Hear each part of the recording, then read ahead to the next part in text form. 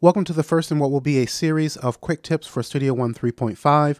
Recently, I've been receiving a high volume of comments and questions about particular functions within Studio One, and sometimes I'm not always able to get back with everyone, and as time goes by and as the channel continues to grow, I feel like this is going to be even more difficult for me to get through. And a lot of the topics, or some of them, I have covered in my longer format tutorials.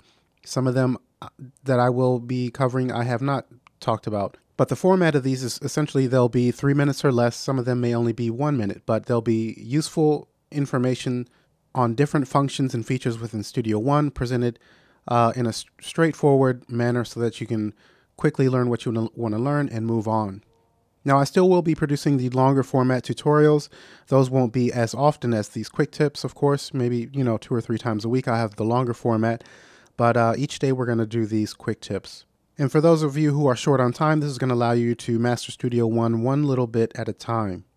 So with that, let's go ahead and get started with the first tip, and that's going to be how to nudge our MIDI notes. So here I've got a MIDI part with a few MIDI notes inside. I'll double click to open up the editor.